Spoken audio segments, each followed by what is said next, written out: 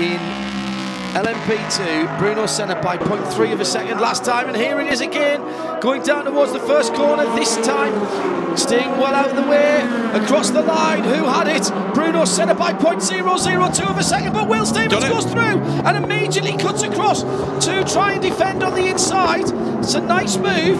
The 45 is not in that fight. Can Senna put some pressure on? Down towards turn 3.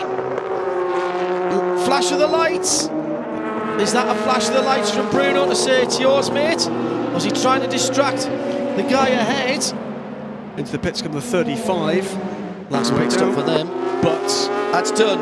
The G-drive is done. He's gone. That could only have been traffic coming into the final turn. Well, they were pretty close to the previous lap, Graham. It was a second and a half. Right.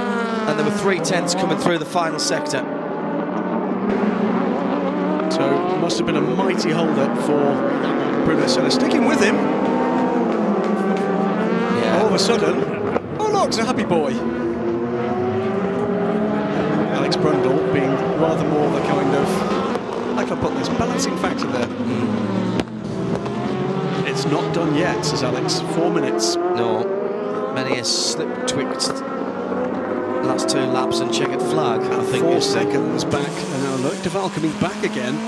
Is he running out of time here, John? He's run out of time, unfortunately, Graham. He has run out of time. Unless Kobayashi has a major issue now. I have to say, hats off to Kobayashi. He has been a driver of very high quality indeed all day today. 3.8 seconds as they clear the next sector, though. Coming down, but probably not quick enough at this stage. Kobayashi still at pace, just not quite as much pace as the chasing Audi.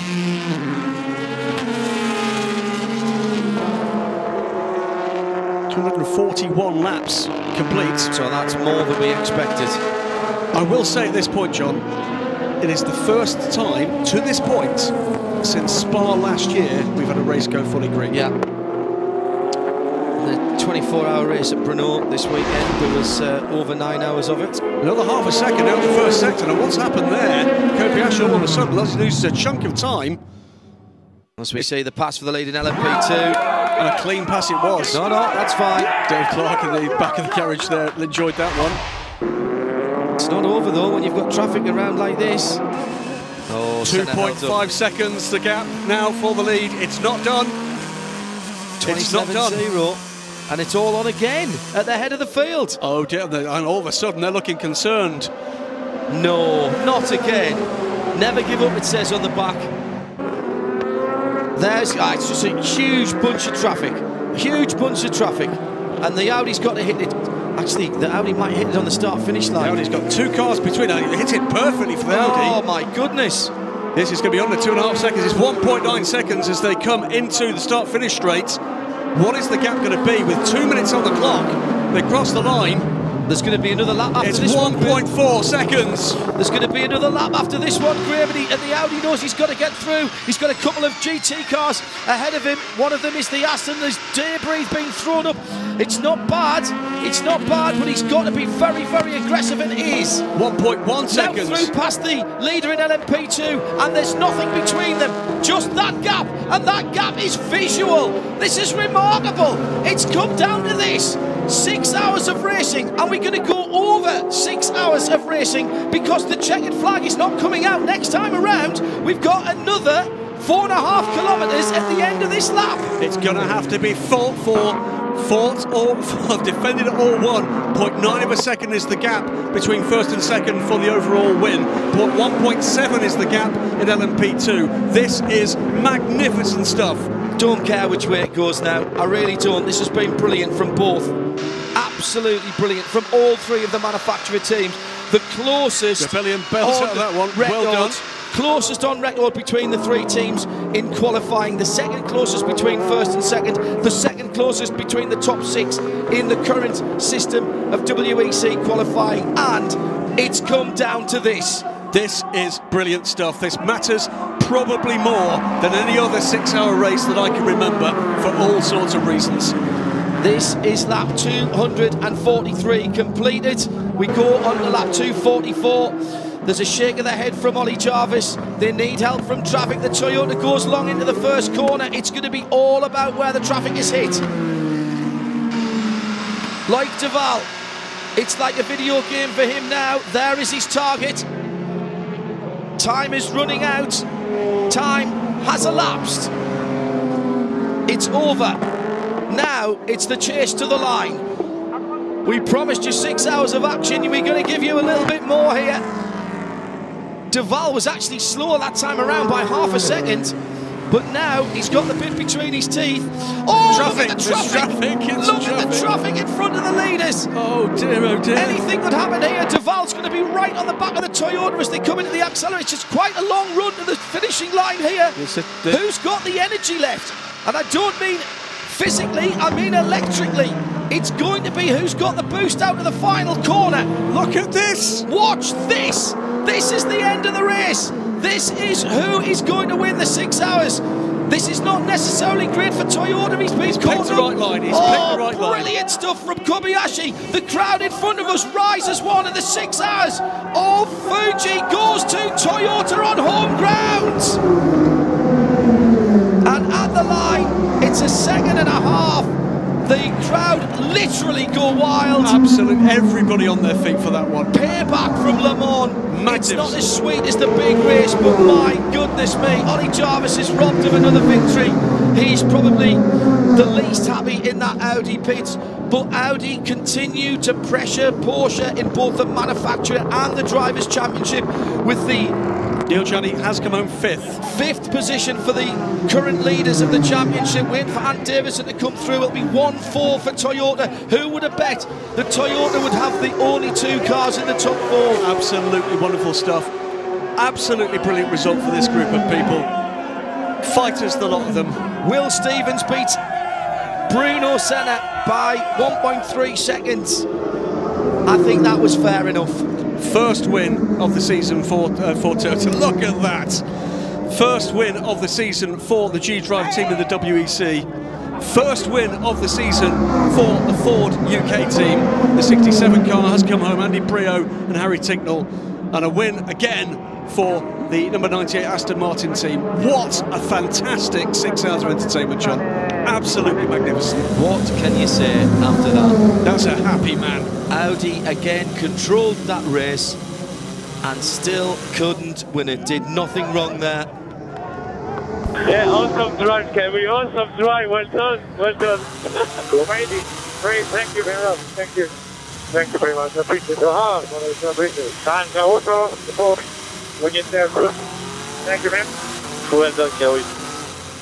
Now that's going to be a man that will be very proud indeed from this day forward to put on his business card, Toyota Gazoo Racing sports car driver. Yep. Fantastic stuff. What a great result. G-Drive, I think that's a reasonable result for G-Drive, and I think that's the right result. I didn't like them being pushed up against the wall by Bruno. Said that last year when it was their driver doing it to someone else, and to be consistent, as I said, I think you could have argued that he was pushed there. Well, I don't know about you, but I'm looking forward to the next 12 hours of racing. Because if this is the way we can finish, if this is the way we can finish the World Championship, then someone's opened the box of pigeons and put a cat in it. We've got to cut this down to 52 minutes overnight and then do a voice on it tomorrow. Good luck with that. Yes. I'm going to the pub. First win for the Ford UK concern in the 6 hour format. And that has been a long time. They might do that again. I'm going to tip Ford again right now at Shanghai, by the way. It's a very similar sort of circuit, isn't it?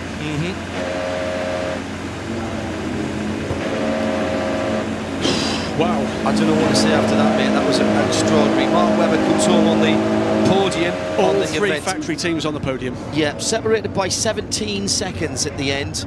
The top 3. And that was genuine racing, no interventions by safety cars, full course yellows, 6 hours and a bit of racing. Well done to all the teams, all the drivers. Great clean race. And to race control, because they gave the colours time to fire up and keep moving. And they did the right thing in my mind, John. I think you think so too. The way they dealt with the LMP2 spat at the end of the race. Yeah. Magnificent stuff. A race truly worthy of the World Championship moniker. Absolutely. Let's just recap then for you. Aston Martin 98 beat Ferrari and Porsche 83 and 78 in Armens. The two Ford 67 and 66 ahead of the 51 Ferrari. In LMP2, third for Alpine, the 36 championship leading car, continue to lead the championship. Their lead is cut back tiny bit by the 43 car. They keep the championship alive for RJR Sport, and the first win of the season following their pole position for the 26G drive. The first win by the Toyota WEC team since Bahrain, 7th round in 2014 when they became the world champions. Yeah. Fantastic stuff. A Wow. very, very hard-working group of people. And like Duval in second place, Mark Webber in third, or 8 and 1 in third place. There will be at Weissach some questions asked about the pace of that number 2 car. Yeah. They went the wrong way somewhere very early this weekend and never recovered. Arigato gozaimasu. Yes. Thank you, everybody. See you in Shanghai. Well, before then, this crowd is sticking around for it's going to be a very emotional gathering podium. underneath the podium from the pits lane, and people moving down the pit lane area. Yes, there is a big screen. That was it, see it. First win, of course, for Toyota for this man, Kamui Kobayashi. It's back to the podium, and they'll have missed it. Stefan Sarrazin and Mike Conway. And we saw Alexander Wirtz there.